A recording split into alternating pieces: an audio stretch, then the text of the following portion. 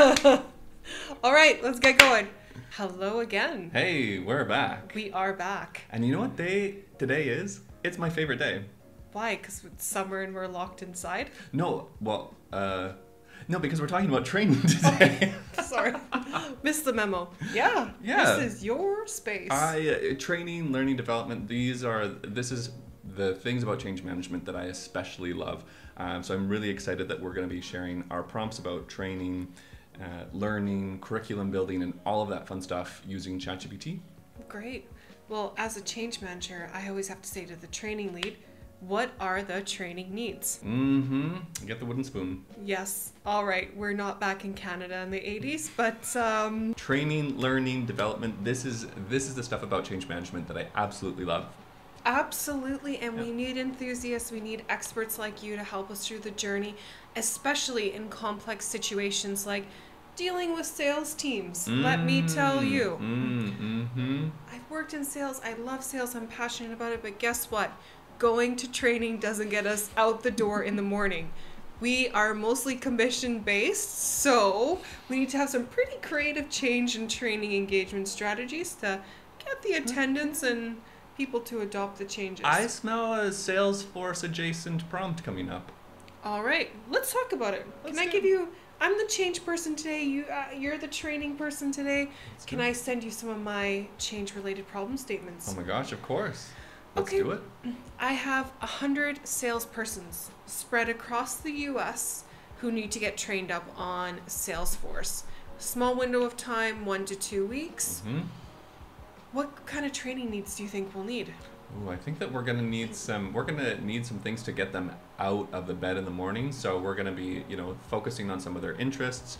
We're gonna be touching on that buzzword that everybody loves, gamification. Okay. And we're gonna be doing a training need. Let's see what they need. Let's see what we need, the logistics. Let's build out a plan, a curriculum, and go from there.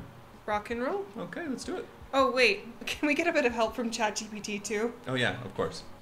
So everything that you just have asked and inquired, I've put into ChatGPT. And again, so at the very start of our video series, we talked about using ChatGPT as an advisor and to kind of simulate an advisor. And that's what I've done in this prompt. So this prompt is prompting ChatGPT to become a change management advisor in which we will ask training related questions. So I'm going to go ahead and I'm just going to start simulating the prompt now. So just looking at the output, it is pretty generic. I think it's nice that it's saying, hey, have you got all your ducks in a row when it comes to these approaches? But the thing about this now is that we have some pretty unique training needs. Absolutely, and it is giving us the generic stuff that we would probably get advised through ProSci or CCMP. So let's see if they can be a bit more specific. Absolutely. Let's refine. Yeah, with this prompt, please identify some unique training needs for this group. Nice. Okay, this is really good, especially working a lot with training folks. So what's the return on investment? What do they get out of it? How does it help them in their jobs? As we scroll down below, I like that it really highlights performance analytics. So how does this relate to performance, how they're measured, as well as looking at time management. That's super important when you're on the road and trying to make your commission checks. And I think this is also too, for those that are in change management, for those that might not be in it, one of the big things when it comes to people and training is that they're they have a full day, so fitting in another thing to think about, like how does this align with their motivations, how they can do their current role. With all this looking pretty good, I think it's time to draft a curriculum and actually get ChatGPT to help us draft a curriculum. In your former experience with sales folks, what are some things that we can think about when we design a prompt for a draft curriculum? Yeah, Salesforce and this group are going to look a lot at lead generation as well as opportunity management. So let's explore there. And if we've done a good job of our impact analysis, we'll know what's covered in the modules as well as what's unique about our stakeholders. So stakeholders in this case are big American football fans, and they're dispersed across the country, and they like gamification and a bit of competition. Let's go ahead and put this into our prompt, which of course will be pasted in the description of this video. Okay. Oh, I like the theming. How fun is that? Oh, victory! Come on, come on. Okay, I don't really do you understand American football? No, but it's cute. Okay, let's take a look.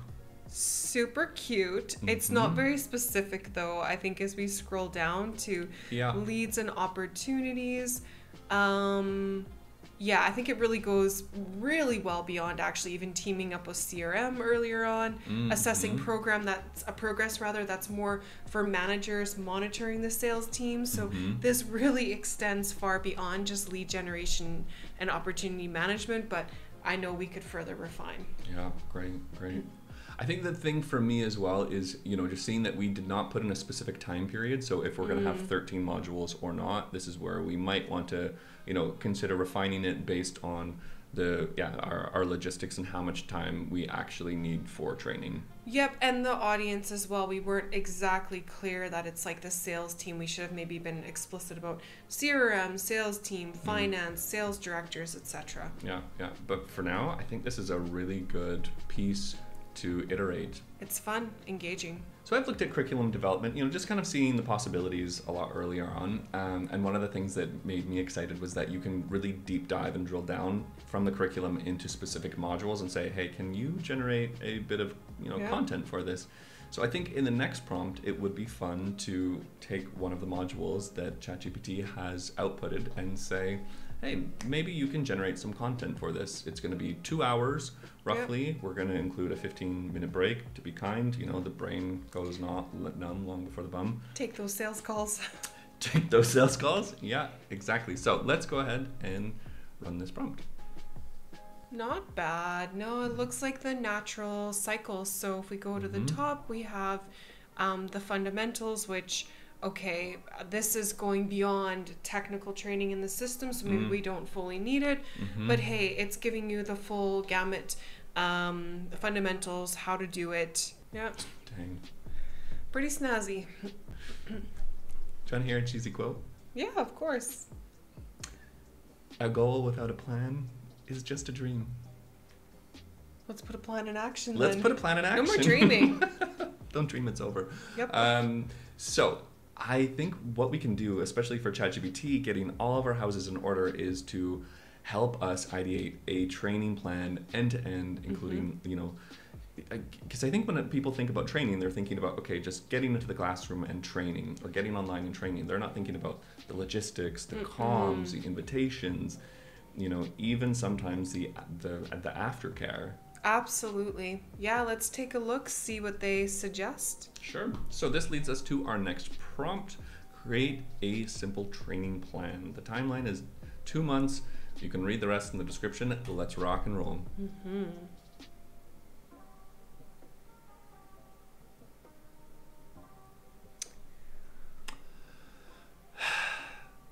I think we need more than 2 weeks to develop content. Yep.